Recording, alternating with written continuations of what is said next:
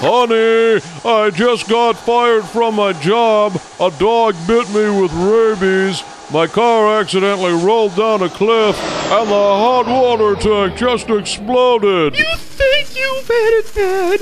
My best friend just became a lesbian. The cat got hit by a car. My computer crashed, and the doctor says I only have 2 months to live. Is your life a constant merry-go-round of soap opera tragedies and dilemmas?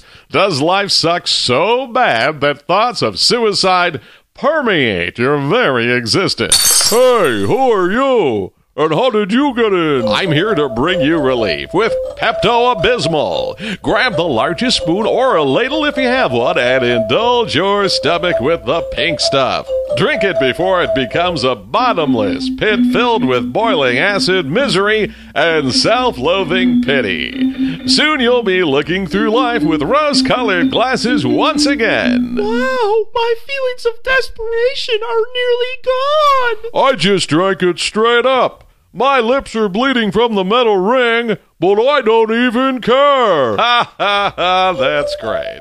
When life really hits bottom and you're down in the dumps, don't reach for a gun, a rope, or a knife.